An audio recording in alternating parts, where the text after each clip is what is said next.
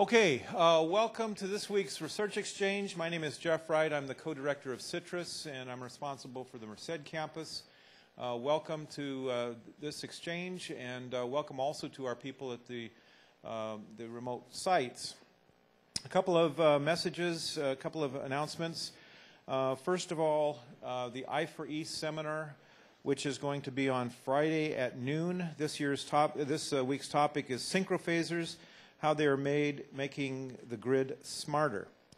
Another activity that's going to happen next week, you're all probably familiar with the Jeopardy episode, which is going to pit some of the Jeopardy experts against the IBM computer. We're going to have an event in this location where we'll watch that together with moderation by some of the our CITRIS colleagues, and we'll have a reception prior to that with some good food. That's going to start at 6:15, so please join us for the viewing and the commentary about what's ever going to go on that day. I want to remind you again of the Big Ideas competition, which has been announced. We encourage students to be aggressively working on their Big Ideas projects. There are flyers in the atrium, and I think there are some flyers in the back table for those of you who aren't aware of Big Ideas. If making money is of interest to you, please enter the Big Ideas competition. Let me also remind you that next week on Tuesday at 2 p.m. we'll have a lecture entitled Closing the Digital Divide, Broadband Development and Adoption, given by Sunny Wright McPeak. And we're expecting a good audience for that, so come get your seats earlier if you're interested in participating in that discussion and hearing her comments. One last reminder, we're composting aggressively, so be sure you do a little bit of separation. Your lunches, everything is compostable in the compost bin except aluminum if used, and plastic bottles, so make sure you separate these out for us. Okay, we're very happy to have as our speaker today Mr. Forrest Warthman of Warthman Associates. He is a technical writer and owner of that company. He founded the company in 1973 and continues to lead the writing projects as a principal writer and editor. He received an MA in architecture in 1971 and an MA in city planning in 1972 from UC Berkeley.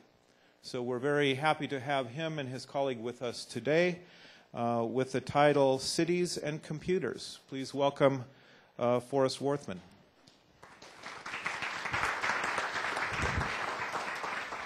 Thank you very much. I'm very happy to be here. As you've just heard, I'm an alumnus of Berkeley from long ago, and it's always a pleasure to visit the campus again. Those of you who understand how computer architecture works have probably learned this through disciplined study. But all of us know a great deal about how cities work, and most of what we know has been learned through intuitive self-discovery rather than disciplined study. I'm going to show in the slides that follow a series of comparisons between city architecture and computer architecture. I hope you find them interesting. If you fly over the 15th century Forbidden City in Beijing, you see a distinctive pattern on the ground. Rectangles connected by lines, which are mostly straight. If you look through a microscope at an early Intel microprocessor, you see a similar pattern. Rectangles connected by lines, mostly straight. If you fly over a modern city, you see the same pattern. The rectangles are blocks of buildings. The lines are the city's road network. If you look at a microprocessor, a modern one, on the right, the same pattern exists. The rectangles are blocks of transistors, and the lines are electrical conducting paths. Carver Mead, one of the early pioneers of semiconductors, used an analogy between cities and semiconductors. He said that if the distance between electrical paths on a microchip is enlarged to the size of a city block, it would look like the road map of the city of Pasadena. Well, there's Pasadena on the left, and there is Carver Mead's 1970 semiconductor layout, part of it, on the right. He had the form of the analogy right, but it doesn't adequately compare the relative complexities of each. The semiconductor on the right has only a few functional objects, a few transistors. The comparable city area in Pasadena has hundreds of buildings, each one with millions of functional objects. Building doors work like transistor gates. Building doors control the flow of objects, people and other things, in and out of the building from the streets and sidewalks outside the building to the hallways and rooms inside the building. Gates in transistors do a similar thing with electrons between source and drain. They control the flow. Here is a schematic of what I just showed you photographically. On the right, a transistor is depicted as a switch gate. If the gate is closed, electrons flow in one direction from source to drain, representing a single signal. If you open a door, any kind of mass or energy can flow simultaneously in two directions. The door I'm illustrating there has a handle on it. If you think about what goes into a simple functional object like a door handle, you discover that it's made of many, many hidden parts. Most of them are moving. Some of them require maintenance. In the case of transistors, here's an illustration of less than a dozen transistors. Although microchips are fabricated in a far more sophisticated technology than our buildings, the functional objects are of far fewer types. There's primarily transistors, resistors, and capacitors. They have no moving parts. They require no maintenance. And the entire microchip can be fabricated in only a few hundred steps.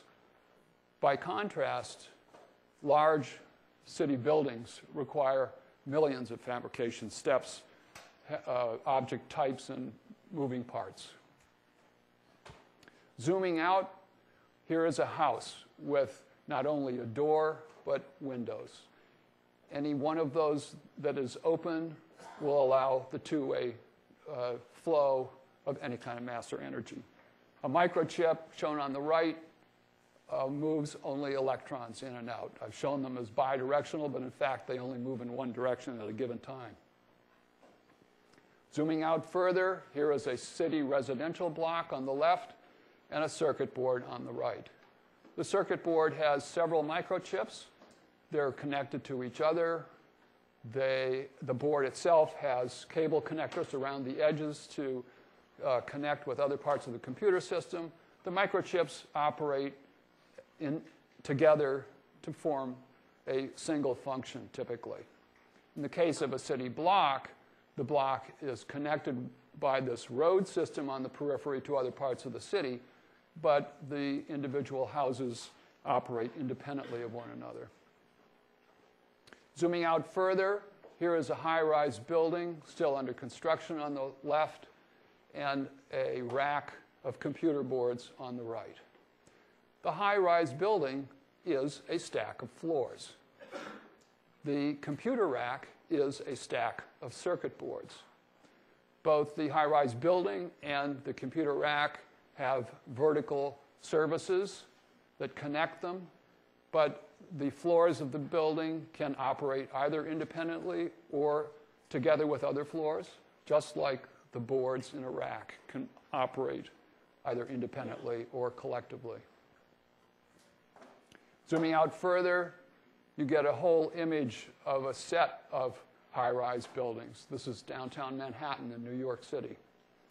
And on the right, a large collection of computer racks in a supercomputer at Los Alamos. The Computer racks, as I mentioned, have vertical connectivity for electrical power and signaling and cooling. They also have horizontal connectivity beneath the floor. The city buildings have a similar arrangement, although the vertical connectivity is a much richer collection of types, and the horizontal connectivity at the street level is only what is visible. There's a complex transportation system at the street level, but below that are many services that are hidden. Zooming in on the cabling of a rack, you see a collection of cables. They carry nothing but signals, electrical signals. If you consider the transportation network of a city, it accommodates not only the movement of pedestrians and vehicles, but also a huge amount of information that really has little or nothing to do with transportation. It's just there. It's extra stuff. There are signs identifying buildings that you can use as visual landmarks for navigation. There are billboards advertising products that you may or may not be interested in. There are display windows enticing you. You can engage passing pedestrians in conversations. You can find out where to find a great pastrami sandwich by asking someone on the street. Networks are key to both cities and computers.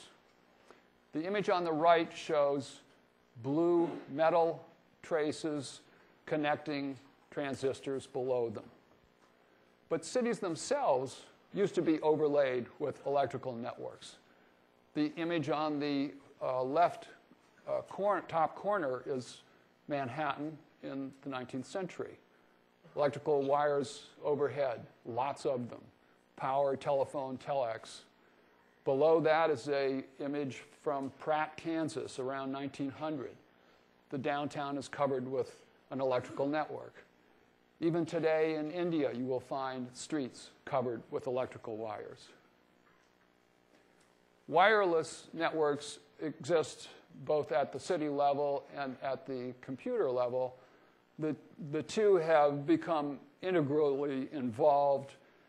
Basically, the Wi-Fi and cell phone wireless networks have piggybacked on pre-existing telephone networks that created these early microwave repeater towers and satellites. Vertical networking is necessary for both cities and microchips. In cities, vertical networking of transportation, of freeways, is done with overpasses, bridges, and tunnels. The overpassing allows flows of traffic that are crossing each other to proceed without impeding one another's travel. Vertical networking in buildings is done with elevators and escalators and stairways. In microchips on the right, it's done with vertical channels called vias that connect metal layers. There's a chip with several layers of copper running horizontally and a few vertical vias. Network geometries are shared by cities and computer systems. The photographs on the left are diagrammed on the right. The grid mesh is commonly used in dense downtown areas. It is a cyclic graph. It has large numbers of loops. You can go around the same city block over and over again. Next to that is a tree structure. That is an acyclic graph. There's only one possible route from point A to point B, and there are no loops. Below that is a bus. You can see a bus structure in this suburban photograph to the left of the diagram. The street running through the neighborhood is the main bus, and the driveways dead-ending in the garages are the branches. And occasionally you will find a star and or a ring network. On the left is an example from Paris. Road networks reached almost global proportions in the last 100 years. This is Europe at night. The lights are street lights, building lights, and traffic lights. The image on the right is a conceptual image of internet connectivity. The internet, of course, has reached global proportions in a far shorter time than the world's road networks. Two kinds of switching are used in telecommunications. Circuit switching is used in telephone calls. The source phones the destination. The telephone company sets up a link that stays fixed for the entire duration of the phone call. The internet uses packet switching. The source creates a message and breaks it into packets, hands it off to a router, and that router sends packets in one of several hops to other routers. At each point, the packets try to find the least congested path to arrive at the destination where the message is reassembled. On the right, you see a diagram of one of the backbone providers for the internet. The points of connectivity are typically large cities, routers, and peering points. On the left is an image of the original U.S. interstate highway system from the 1950s. If you travel by automobile from the East Coast to the West Coast through that highway system, you go city by city, hop by hop, and at each city you have an opportunity to choose a road out of town that you believe will take you to your ultimate destination. Well, that's pretty much what a packet does on the internet when it goes through a sequence of routers. Here is a grid mesh implemented in city streets. The intersections function like internet routers. They give drivers the opportunity to switch their travel direction in order to reach their destination. The roads and the intersections are shared by many vehicles moving toward different destinations. On the right, the same kind of grid mesh can be used in microelectronics. The intersections are implemented as crossbar switches. There's a diagram of a crossbar switch that implements an intersection. It has 4 one-way inputs and 4 one-way outputs.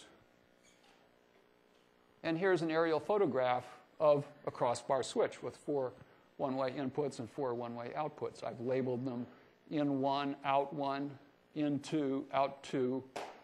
And the top diagram on the right is a diagram of that road intersection. The bottom diagram is a topologically equivalent diagram that is more recognizable to someone working on network switches. Same connectivity, different orientation of the ports so that all the input ports are on the left side. Routers include typically both a switching function, which moves data from an input port to an output port, and a routing function, which figures out for a given packet arriving at an input what output port it should go to. This particular intersection has arrival lanes. I believe you can see them here. This lane here is intended for vehicles that are going to make a U-turn. This lane is intended for vehicles that are going to make a left-hand turn. Whoops. Excuse me. And the other 2 lanes going straight through and so on. I'm losing my direction here. There we go. This is how a virtual output queue router works. The input ports of such a router have dedicated queues for each output port. So there are 4 queues at each input port, 1 for each of the 4 outputs. That is diagrammed at the top on the right to correspond with this road intersection. And again, I've made a topologically equivalent version on the bottom that looks more familiar to a router designer. Channel storage in city roads is something unique to city roads. It has no equivalent in computer networks. The white dashed lines identify parallel parking. There's a huge amount of it on the road systems of cities. There is no equivalent storage on cables connecting input and output ports of a router. This storage of parking, parallel parking, is content addressable storage. There are no addresses for the cars. You simply recognize them by their look. Routing in cities is done by a combination of looking at road signs, looking at visual landmarks, and memory, and also road maps. On the right, there is a routing table used by a router. It's created by the router with rather sophisticated software techniques. It basically is able to map any destination address on the internet to a particular output port on the router. The router looks at the header of arriving packets, which contains a destination address, and assigns an output port to each packet. Elevators in cities work like routers. On the left, at the bottom, step number 1, there's a person arriving at an input floor. He looks up his destination, his output floor, on the directory that's posted next to the elevator, and he pushes a button to request transit. He gets in step 2 and pushes another button that specifies his output port. Elevator takes him there and he gets out. On the right, a similar kind of function is performed by a router. The packet arrives at the router, at one of the router's input ports. The router itself has constructed the routing table, and the router looks at the header of the data packet for its destination address. It determines which output port that packet should go to, places it in the input queue, and eventually it's transported by the switch function of the router to the output port. Fast paths are common in cities. You can see a freeway offering the opportunity to bypass a lot of local road intersections. Even freeways have express lanes. There are also subway trains with express trains underground, and elevators have express elevators. Complex switches, routers on the right, are connected commonly not only to adjacent CPUs, central processing units, and adjacent routers, but some of the arrows, particularly the green ones, skip a hop and go to a more distant router to move packets faster.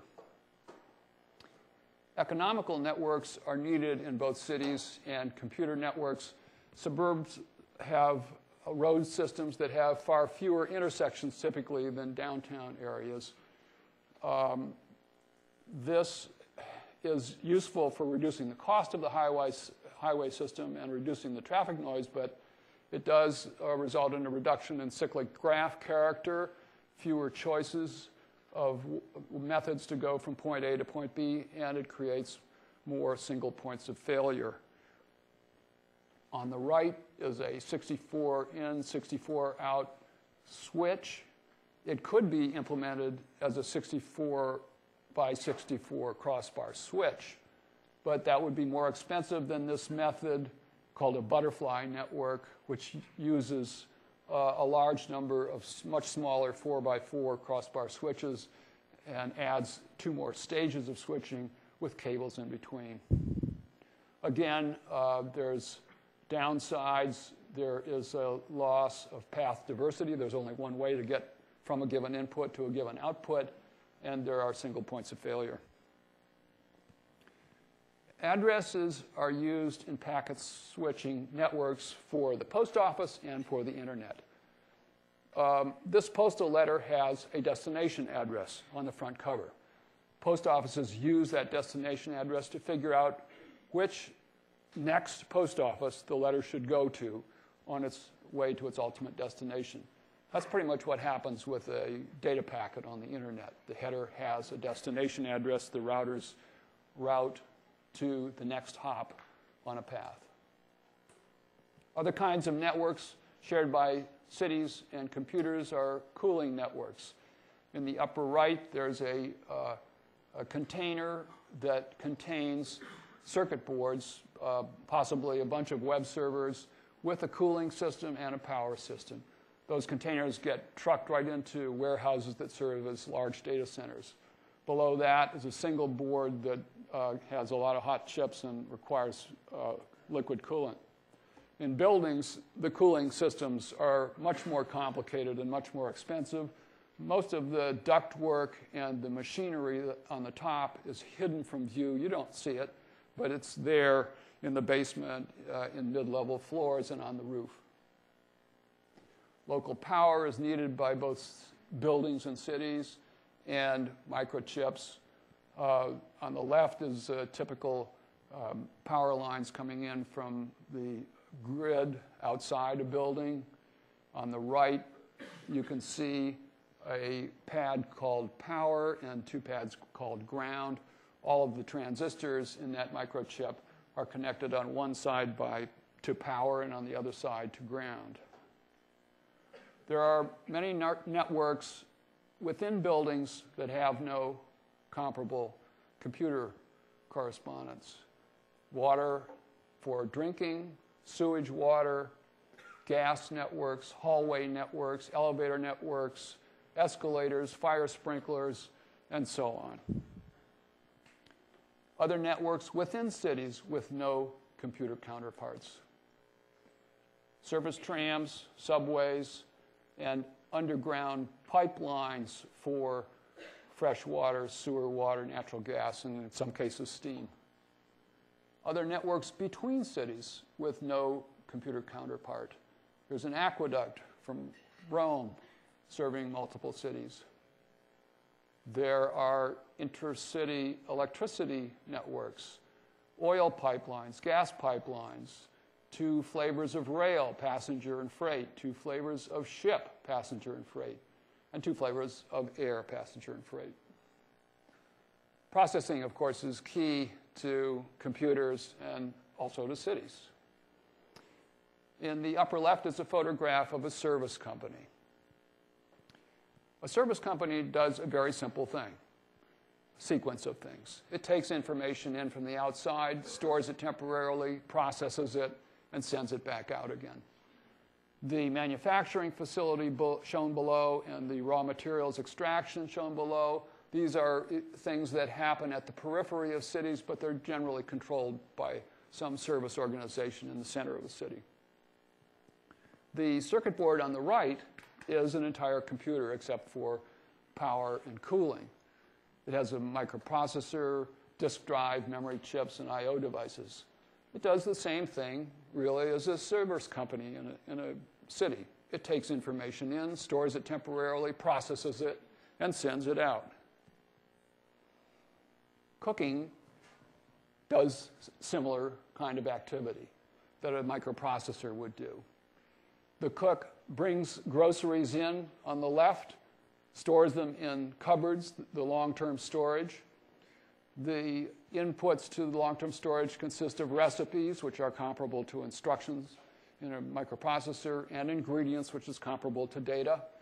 When it's time to cook, the cook takes the recipe out, puts it on short-term storage, and takes the ingredients out and puts it on short-term storage.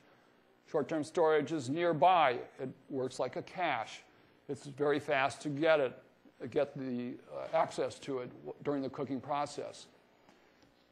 The cooking happens on the cooktop, and when it's finished, output goes to the dinner table. On the right is a simplified diagram of how a microprocessor and a main memory work. Inputs and outputs on the bottom of the main memory. When it's time to do some processing, data and instructions are taken into short-term memory, cache, and registers, and the central processing unit works on them and sends them back out to main memory and eventually to the output. Pipelines are very common in cities, and they look almost identical to a pipeline of a microprocessor. This is a car wash pipeline. Car number 1 at the top row is going through 5 stages of processing. The stages are typically done by someone who's a specialist or has special tools. You can see in column 5, pipeline period 5, how all 5 stages are being performed on different cars simultaneously. The washing of a single car takes the same amount of time, called the latency, whether or not the process is pipelined. But with pipelining, the number of cars washed per time period, called the throughput, increases in proportion to the number of stages in the pipeline. The image on the right is a classic microprocessor pipeline, again with 5 stages. There are different stages. The first one is instruction fetch. That means copy an instruction from main memory so that the processor can use it. Second stage is decode the instruction, figure out what it's supposed to do and what kind of data it needs to operate on. Third stage is execute, and the last 2 stages are forms of accessing memory to write or read memory or a register. Really complex pipelines, however, are found in places like Boeing production lines. This photograph shows thousands of tasks being done simultaneously, and many of them are stages in a pipeline. Many stations in this photo are serviced by unseen just-in-time inventory delivery systems, and these systems extend the virtual assembly pipeline out into the international community of suppliers. On the right is a diagram of the floating point unit in the IBM cell processor. It's a pretty complicated pipeline in terms of the number of stages, but it doesn't compare with the number of stages we would find in an airline production pipeline. Parallel reconfigurable processing is an old trick in cities. This photograph is from 1923. It's a bookkeeping service company. Each one of the bookkeepers is operating a calculator, possibly doing the same calculation on different sets of data or different calculations on the same set of data. Notice that the carts holding the data files have wheels on them. Everything's reconfigurable. You can shuffle the chairs and desks around as needed for different jobs. People who performed computations like this were once called computers. On the right is a microchip that implements an array of logic and memory, and which can be connected programmatically to perform any number of particular tasks.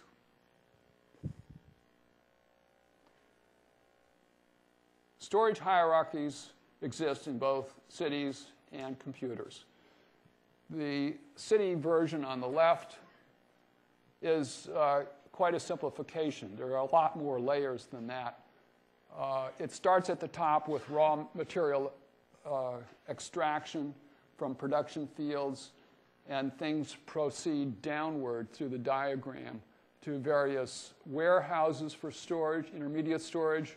There are also refining operations, consolidation operations, and manufacturing operations that happen in between here that I have not illustrated. I've only shown the storage buildings.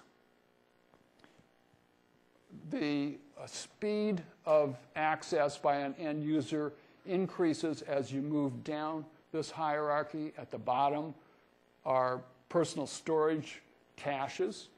There are briefcases, our lunch pails, the pockets of our clothing. As you go up the hierarchy, the capacity of storage increases. On the right is the computer version. The connections tend to be two-way in this case rather than one-way.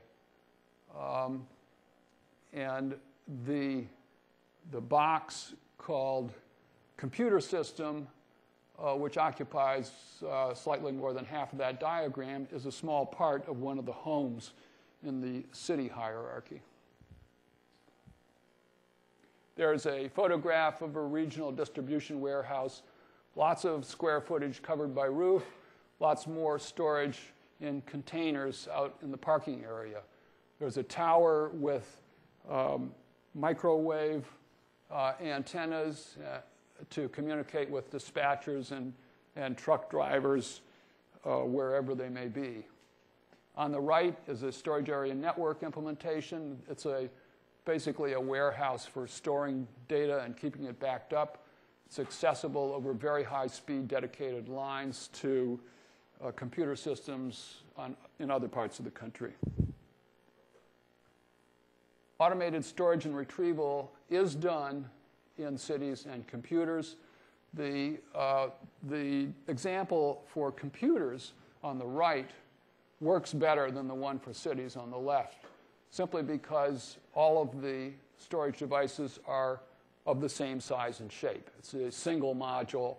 It's much easier for a machine to recognize and deal with than the case of a city warehouse, physical goods, where the physical goods come in all kinds of shapes and sizes, and they frequently are changed.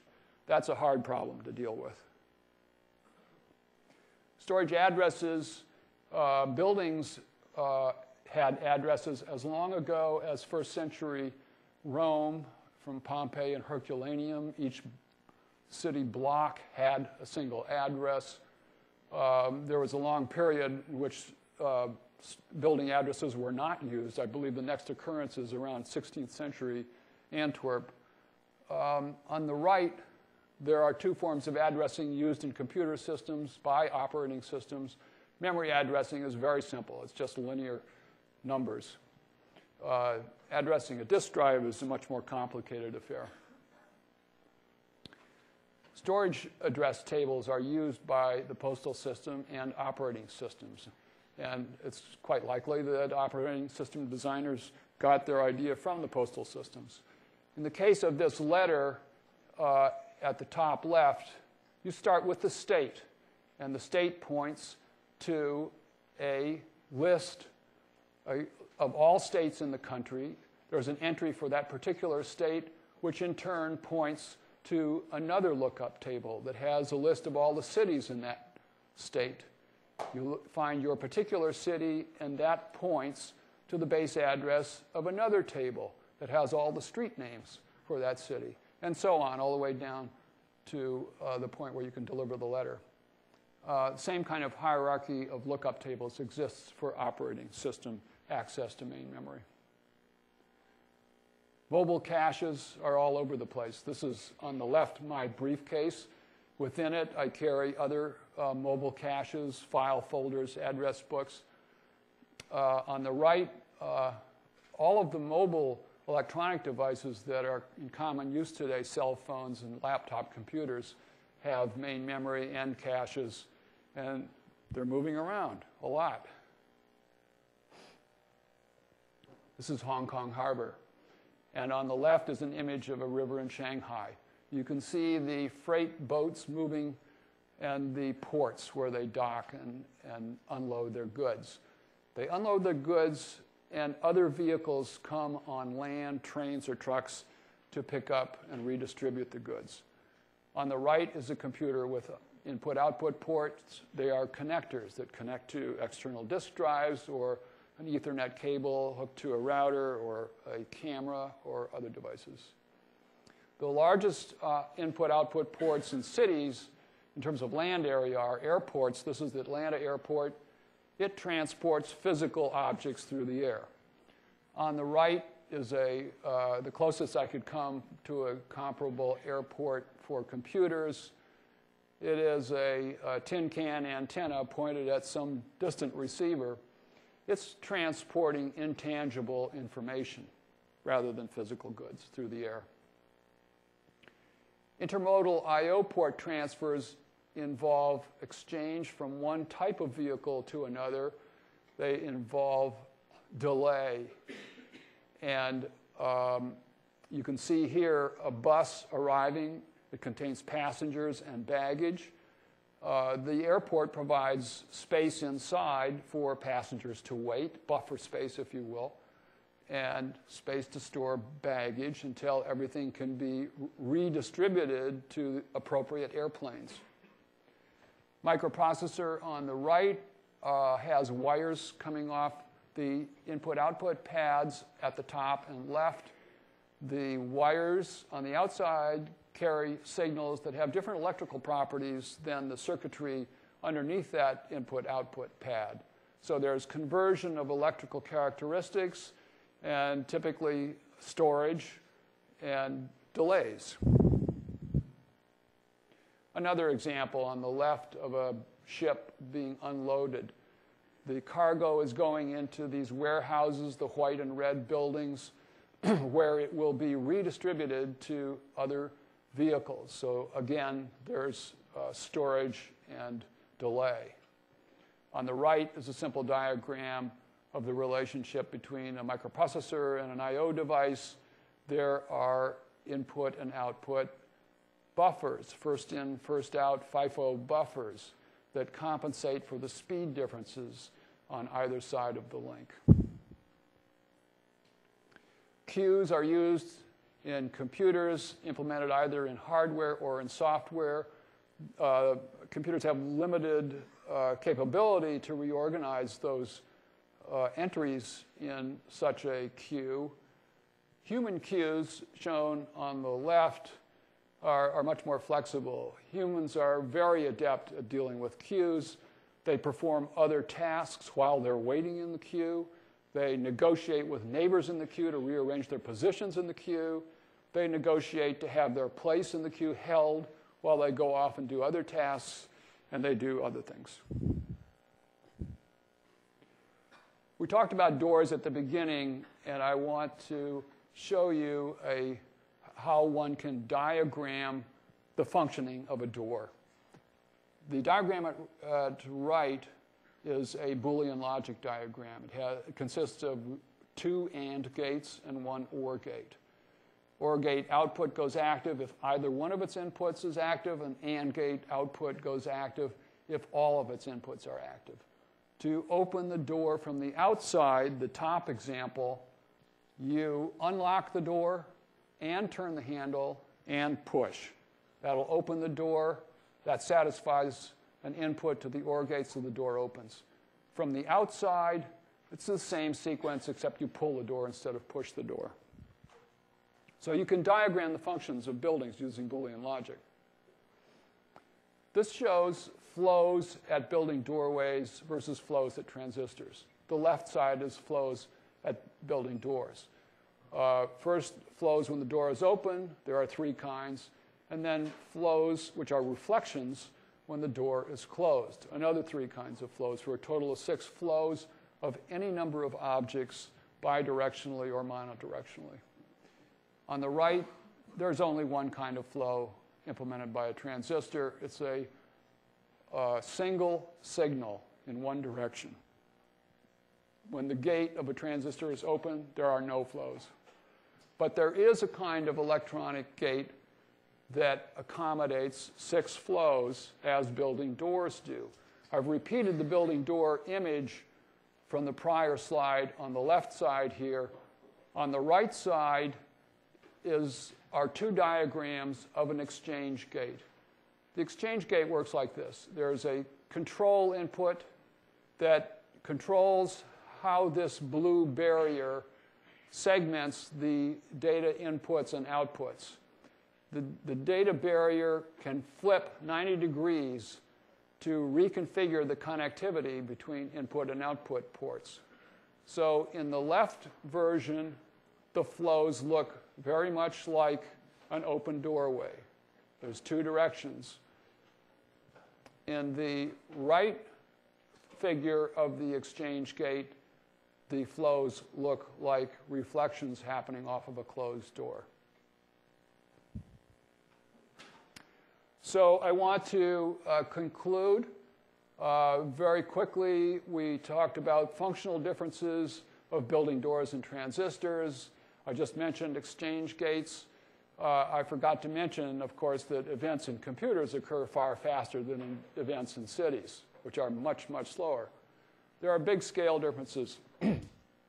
Cities are much bigger than computer data centers. Cities contain many computers. Computers do not contain cities. There are more than 20 networks in cities that have no parallel in computers. But the internet has gone global far faster than any city network, particularly the road network, has gone global. So it'll be interesting to see what happens in the future. There's lots of objects and events in cities that have no parallels in computers. What's the what's the comparable event to a rodeo for a computer, or the comparable place of a zoo? Cities are machines, the biggest kind of machine on the planet. The classic definition of a machine is it uses power, has many interrelated parts, and performs a task. Well, in the case of a city, the cities perform thousands of tasks, not just one task.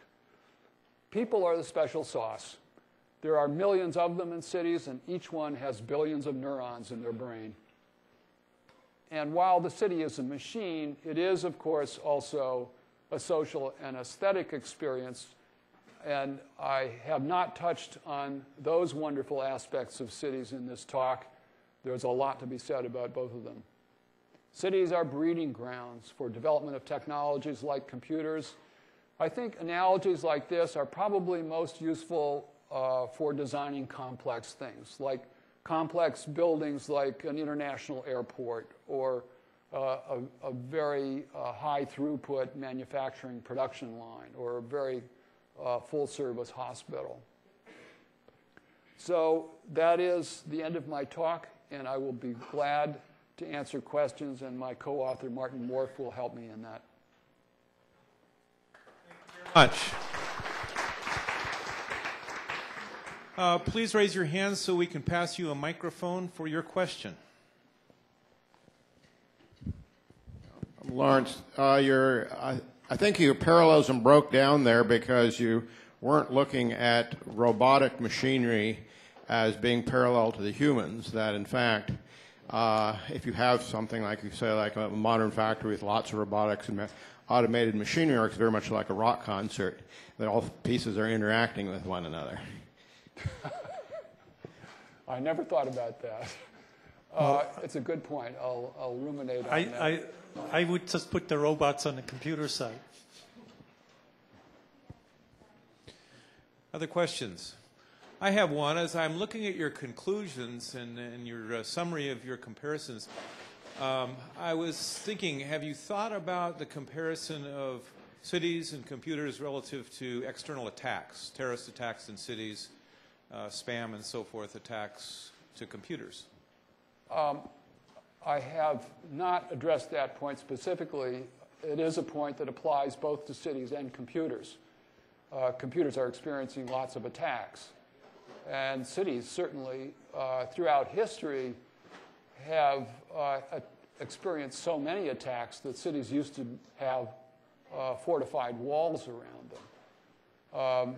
That, of course, stopped being effective when gunpowder arrived and battering rams arrived. But defense is a major part of technology that goes into countries as well as cities.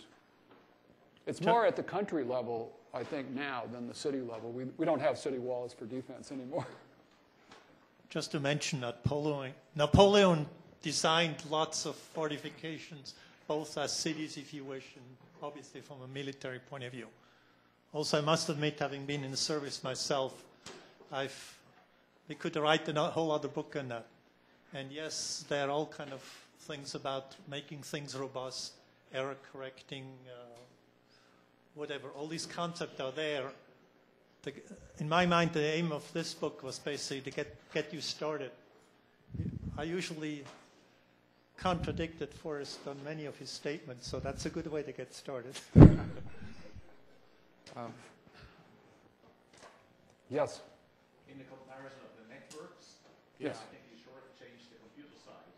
Did I? The networks on the computer side that you typically do not find in cities, things like higher dimensional meshes or hypercubes or other things that are yes. simply not, typical. Actually, biology has right. Biology has them.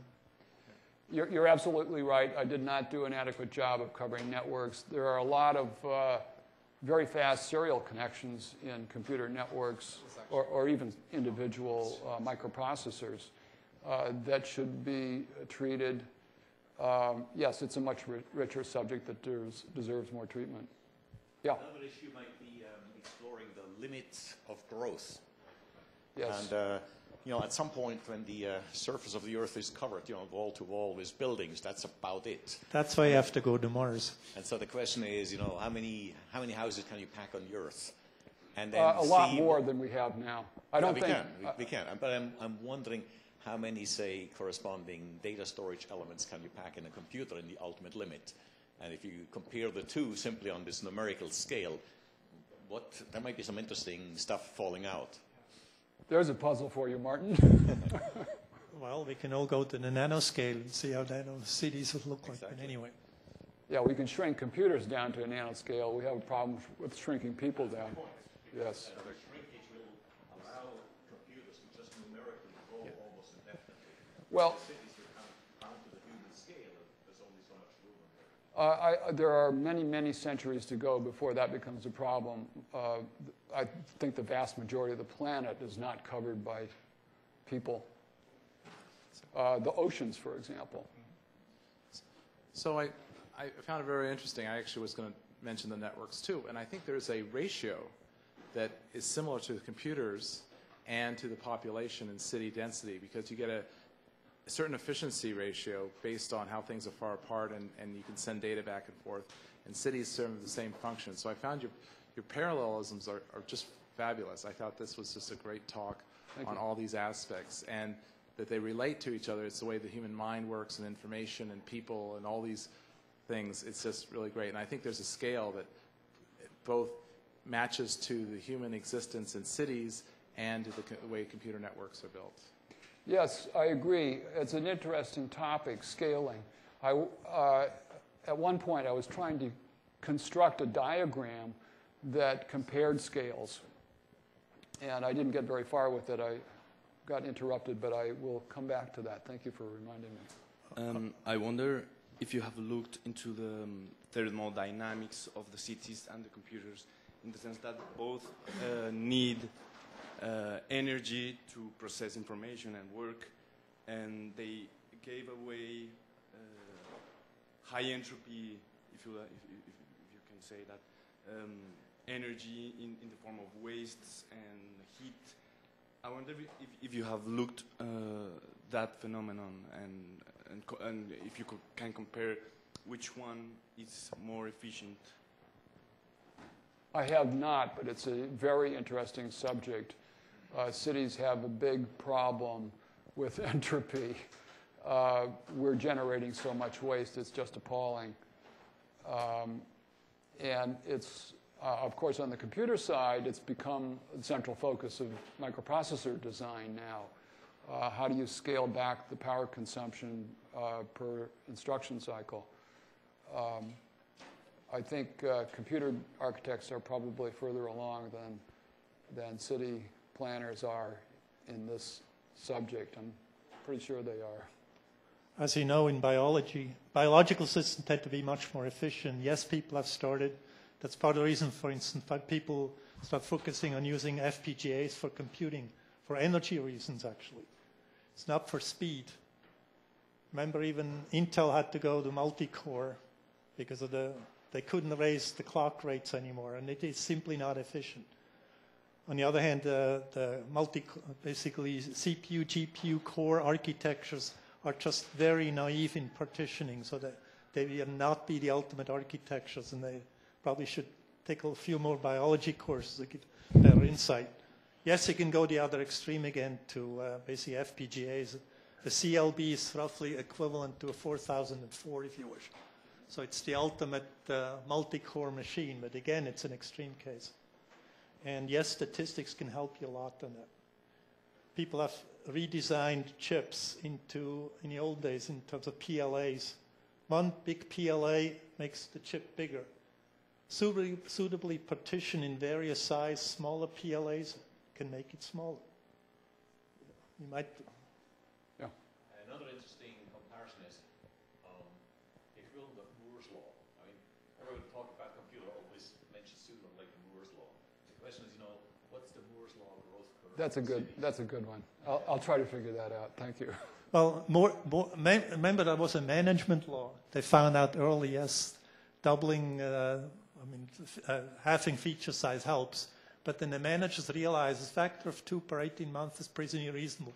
Let's try to stay on that curve. If you look, Intel's curve fits much better than it should, given any statistical model, because it was a management law ultimately. It started as a geometric law, but ultimately was a management law. I think it's going to be, it was an expectation at some point. Yes. When companies had to live up to that expectation. Yeah. Because So it was forced by the management. And from there on became just management goals. You better stay on that point. Yes, but cities have no comparable objective of staying on a Moore's law. On the contrary, you may want to slow down. May want to slow down, yeah. But there is scalable benefits to cities growing to a certain size, and that's all these laws in place about what's the optimum and how many do you need. So the parallelism there is there. Well, Yes. we're at a point where we should convene this to a different beverage. Okay. But let's thank our speaker today for a very enlightening talk. Thank you very much. Thank you.